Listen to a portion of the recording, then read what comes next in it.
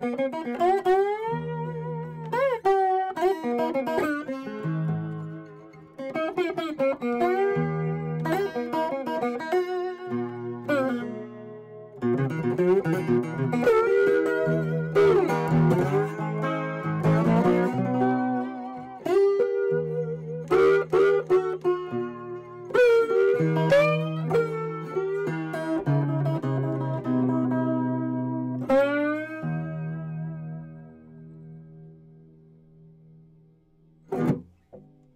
I'm Roy Rogers, and it's nice to be invited here by Acoustic Guitar Magazine. Talk about my setup on stage and just what it takes as far as my performance. And the first thing that I want to talk about is my guitar. There's always two things that are the most important for anybody playing, and that's the axe you play, for sure, and your fingers. Those are the two things. So anything else as far as setup, as far as I'm concerned, is just enhances what the nature of the instrument is and your fingers. I mean, the touch is the key, of course. Being a slide man, you know, I'm using a foreign object also, but that's part of the whole touch. So with that said, my main guitar on stage is a 016 New Yorker Martin. I played this style of guitar for many years. It's a parlor style guitar. I like the small body. There's a number of reasons for that for me. It's got a fairly wide neck, almost like a classical neck, which I find is very conducive to the type of style of slide that I play. It's 12 fret at the body, so it's just a comfortable guitar. I love the feel of this guitar, and when when you're comfortable with your guitar, then you feel like playing something. So as far as setup, let's see. I want to say that this is about 1970. You know, they made parlor guitars way back when, from the 19th century, well into the 20s, and this is I think Martin made them for about a decade. You'd have to double check exactly when the reissues were, but it's between 60s. I think they stopped in the early 70s, maybe. A lot of people confuse this for a classical guitar because it's got a slotted headstock. It is a folk guitar. It was made for that reason. Generally, they don't have pick guards, so this was put on. I don't think Martin ever made them with pick guards. Hasn't quite done me much good. As you can tell, I kind of beat up my guitars a little bit, but that's another story. The pickup is very important to me. This is a DeArmond pickup. I believe it's a model 260. It's a humbucker pickup for an acoustic guitar. It's really important to my sound because I'm using an acoustic sound, but I'm amplifying it in a way that's got some power to it, which I'll describe in a minute as far as the amplifications that I use. But most importantly, also with the pickup, is I use silk and steel strings. I use the D'Addario brand, which I like a lot. It gives it a real mellow tone. I've always liked the tone of silk and steel strings. They don't last as long as a phosphor bronze, but it's all about the feel, and for me that's the key. So the guitar, without any amplification whatsoever, it just sounds great.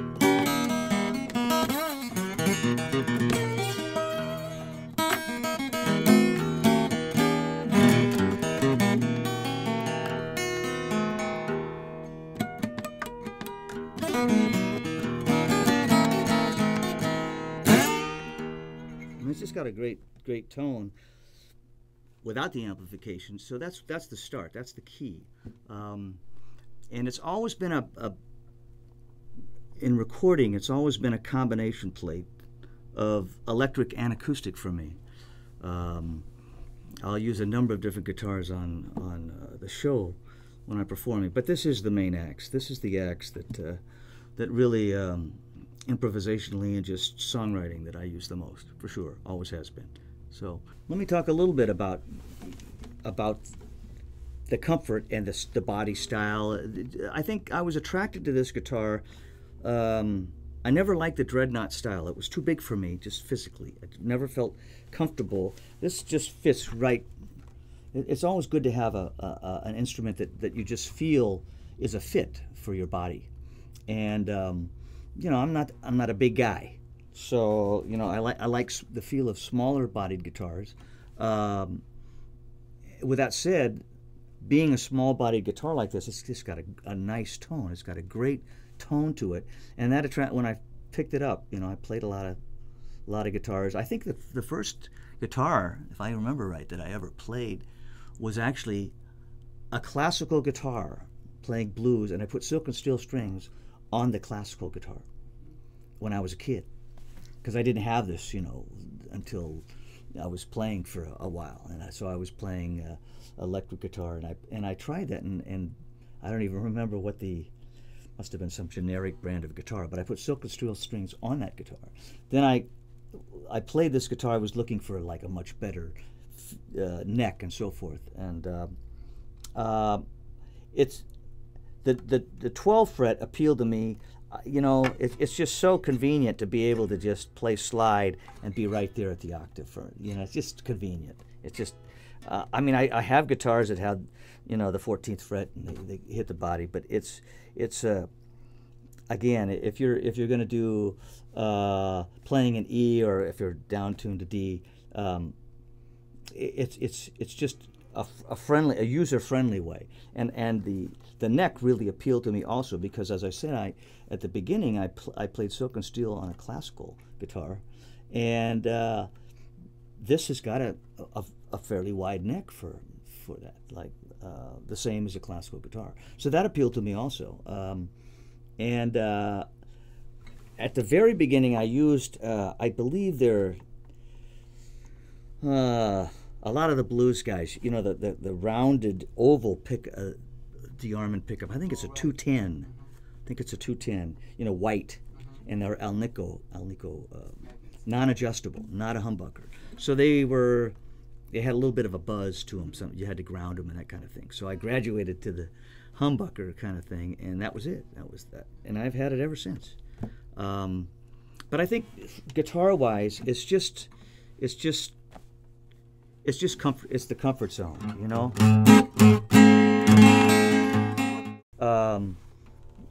You know, even if I'm finger picking, you know, this has just got a.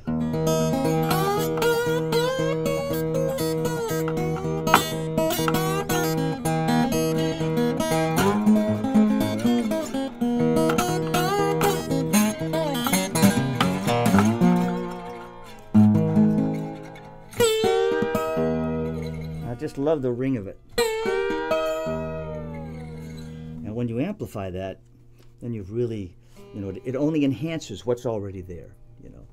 I've described the guitar here. I go through usually one pedal. I have an AB box just to change guitars on stage and so forth, click it off. But I love this Arion stereo chorus. Why? Because when I'm usually playing, you got to understand, I play with what you might call a power trio. So I'm not looking for a pristine acoustic sound. I'm looking to enhance that acoustic guitar sound with an amplification that's fairly kick-ass. You know, it's got to have some meat to it, right? So we could play at a fairly hefty volume, as well as not. You know, I could do it both ways. So with that said, I'll go through the stereo chorus, and I have a stereo out. So when I'm playing live, I've got one feed going to my boogie and one feed going to the motion sound Leslie. And so that's a big sound. And when front of house, he'll split it, so it's stereo. So with the, you know, and I play with the bass and drums, and that's a very big sound. I just like what that does to this guitar, especially. Over the years, I've gotten a lot of comments from guitar players about the sound of this guitar through this setup, saying, you know, that's not supposed to sound like that. And because I guess it's a little bit different than most people would envision playing a guitar like this. This is simply with the boogie and the motion sound Leslie. When I first started playing with a Leslie, it was a real Leslie, but they're way too heavy for me now to bring along for gigs. So I'm happy to say that this motion sound really gives me the breadth of that sound as part of my sound.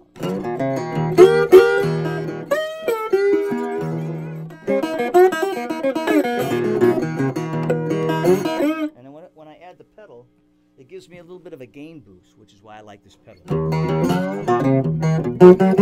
Yeah, just a little bit, and I like to play to where it's not in this situation, but if I'm on stage, it's right on the edge. And with an important point with this acoustic guitar, if I had a larger bodied acoustic guitar, couldn't happen. It would feed back. I would lose it. But you notice I'm at a pretty good loudness right here. It's controlled. So if I'm in a live concert situation and we're playing at a pretty good clip, I can keep it right on the edge, and so I can control that if I want to have it to feed back just a little bit. So again, it's using what tone this guitar has in a way that's amplified and working with it in a way that I can have a sound scape that's not possible otherwise. So let me play a couple of licks here.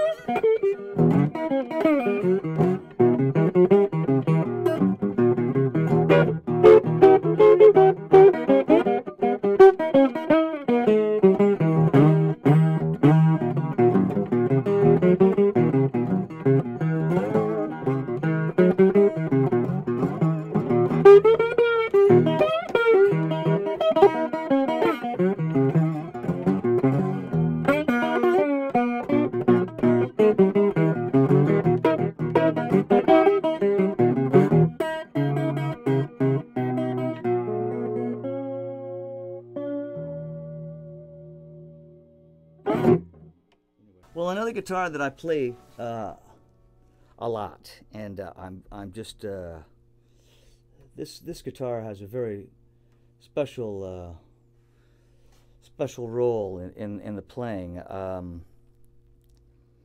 What can I say? I was first exposed to this guitar many years ago. A friend of Norton Buffalo and mine came to a show and owned a guitar like this style, and not this exact guitar, but he said, you know, you can play, you're a slide player here, you can just have this on permanent loan. And I'd never seen this guitar before, ever.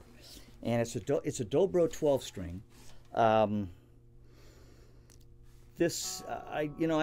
know that Dobro was sold. There's a kind of inside guitar people would know it was sold to Mosrite in the city in the '60s, and I don't know exactly that story. But all I know is I love playing this guitar. It's one of those guitars that just has very special tonality to it, especially overtones. So it's a lot of fun to play. You don't see many of these guys. It's just got a unique, again, acoustically.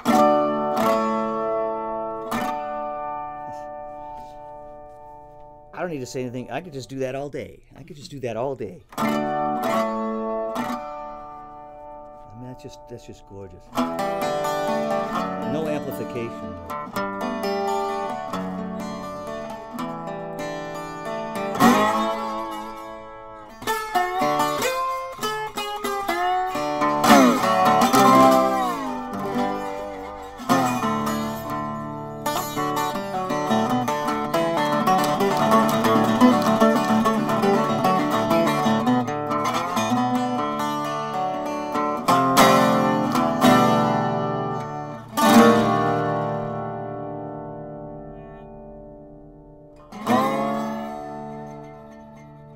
mean, it's just it's such a palette to me that now I could play I should play the same licks for you, and amplify them, if I may, and you can see like on a live setup what that would sound like. I'll play a similar kind of licks, but suffice to say, you know, having a dobro that's amplified with, I think this is a DeArmond pickup.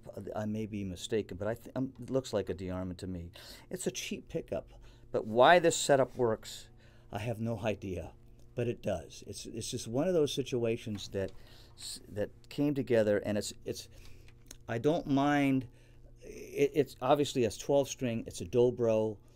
It's unique, but it's part of my arsenal. And my feeling towards guitars in general is that I'm never looking for just a guitar that's all in one. Never will be. I don't think there's such a thing. I don't go for I know we're getting very sophisticated with sampled sounds, and they're really good, but you know, there's nothing like being able to have a guitar that has a sound in and of itself, and that's all it does, and that's okay. It doesn't do anything else, and it's great to make music like that. I think the same way. You know, that leads me to they always, if you've read Willie Dixon's book, I Am the Blues, somebody asked Willie Dixon one time, they said, well, you know, you produced all these great records, you know, chess records, Bo Diddley and Chuck Berry. Yeah, I see. Willie answered, I always like to keep a little mistake in my records. Interviewers beside himself, he says, what?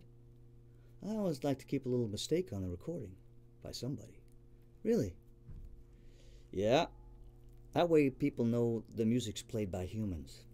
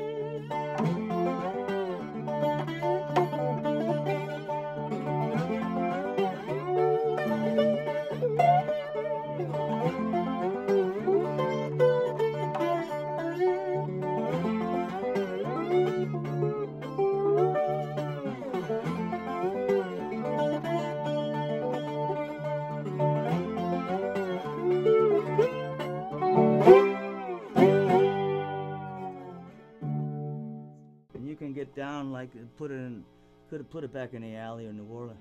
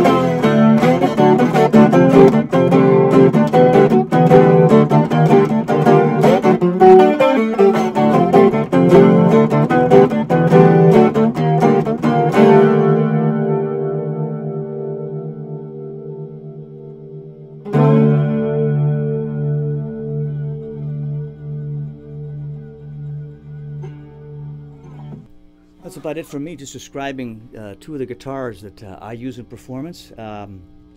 Again, Roy Rogers here. I appreciate being invited to come in and talk a little bit by Acoustic Guitar Magazine. They do a great job in getting the word out, and just in this day when the music business has changed so dramatically, it's all going to come down to, I think, what you've got to say and how you say it. And the guitars are part of that. We'd be lost without our guitars. So my pleasure to be here, and we'll see you at a show sometime. Take it easy.